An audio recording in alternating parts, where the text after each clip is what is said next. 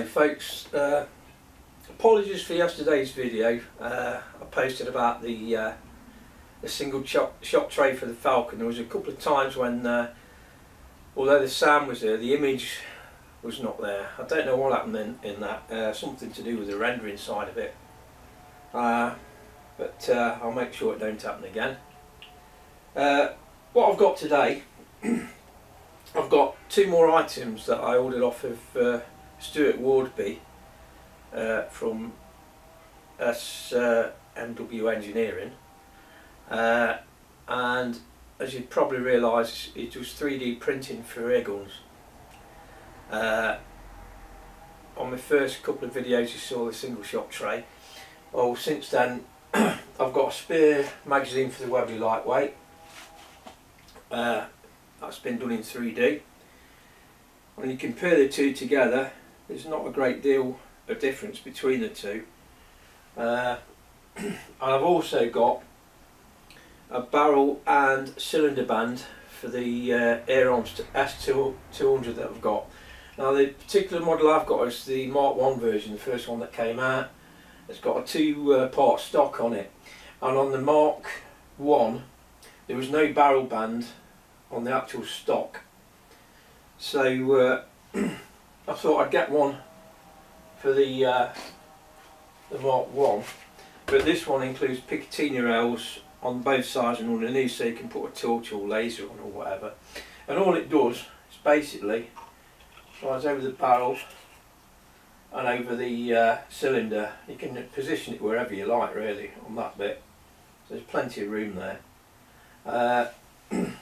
I've actually got a quick fill adapter on that one. It's not like your average one, so it's got a gauge on the end, because I did regulate this one. And when you do regulate the S200, you need to make sure you've got a gauge on the front, because you can't fill at the back. This one's got the gauge coming directly up, so it gives you plenty of room. What I did have to do to get the actual clamp on was take the silencer off. I don't know if I've got that with me here. Yeah.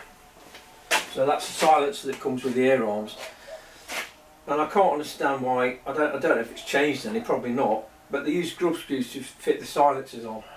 Why on earth can't they put threaded screws on it to accept half inch and a thread? But that's the way you do it on these. Plenty of room there. Ultros do a lightweight cylinder that's longer than the standard, which comes out to about here, so it gives you more shots.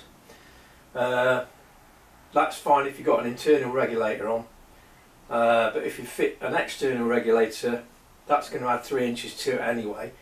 So if you put an external reg on, it's going to bring it out to about there. So in that case you'd probably have to do something different with the silencer on there. I don't know, but that's something I'll come to if I get one of those. But for today I just wanted to show you the actual barrel band and cylinder adapter ring, which I've got. That was, I think, £16, just over £16 for that, and the actual magazine was less than £10, something like £9.95. So what I'm going to do now, I know that works, that's a simple fix. I'm going to find out if this cycles, because Stuart was honest enough to say that they don't always rotate round depending on the rifle. He'd not actually got the Webley LiteW8 on the list of rifles, but I know this is a Webley LiteW8 that was produced by the Axelson company, of Frederick Axelson, who did the FX 2000. And these magazines you'll also find will fit most of the other FX rifles, bar a few of them. So if you've got a Logan Axer, Webley Axer, Webley LiteW8, or any of the FX range, these magazines will fit. So what I'm going to do now, I'm going to just put an 8 shot round of shots through the rifle, and we'll see how it's performing. So that'll be the next test. When I've done it here, the next time you'll see it'll be on the range, testing on a live range. So first off we'll see how it's cycling. Okay, so there's the close-up of the magazine, and I'll compare that with the original magazine. The original on the right, that's made out of a metal or alloy. This one's made out of a 3D printable plastic. So that's the back end of it. The front end, you can tell it's because it's more concaved on that bit. But the hole in the middle, that's for the actual bolt that locates the actual magazine in place. So I'll put this in the rifle and we'll get 8 shots fired. So rifle is cocked.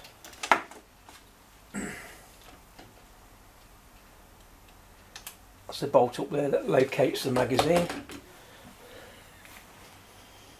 I will put a clean card up so we can actually see the 8 shots going through. Here's this piece of paper.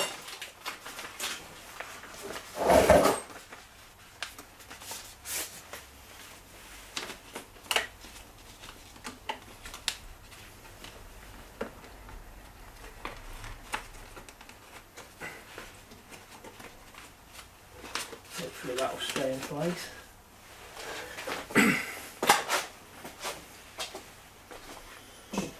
Okay then, shot 1.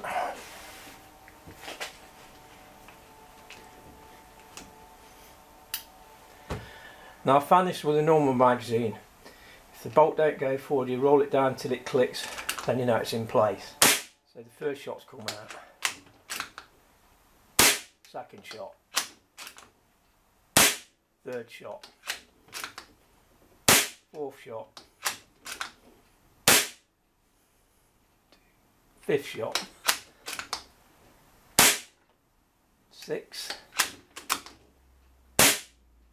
No. Let's just see. There's one in it still, I think. I can actually see it. So I think it might have skipped a couple. But on the whole, that's not too bad. There's 2 shots in the magazine. I'm not too worried about that. What I'll do, I'll fire another 8 shots and we'll see if it's consistent or not. But he did say it does sometimes slip.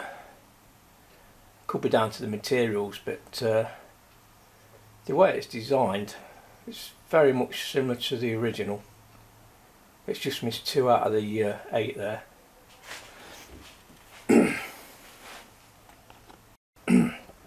Okay, I'll do another magazine. Pellets I've been using were the RSW Superfields. We've got 2 of them in, but the others in it now are the Acapels.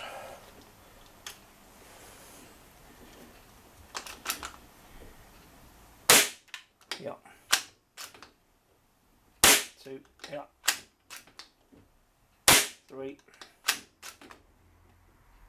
4, 5,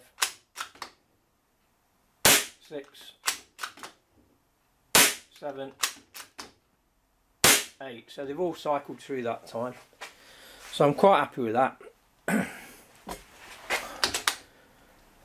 I'll probably wear in as well.